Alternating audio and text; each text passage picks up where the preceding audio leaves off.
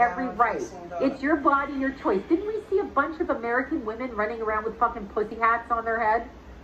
Pussy hats, vaginas on their head. And you don't think that George Soros was mocking us during that time.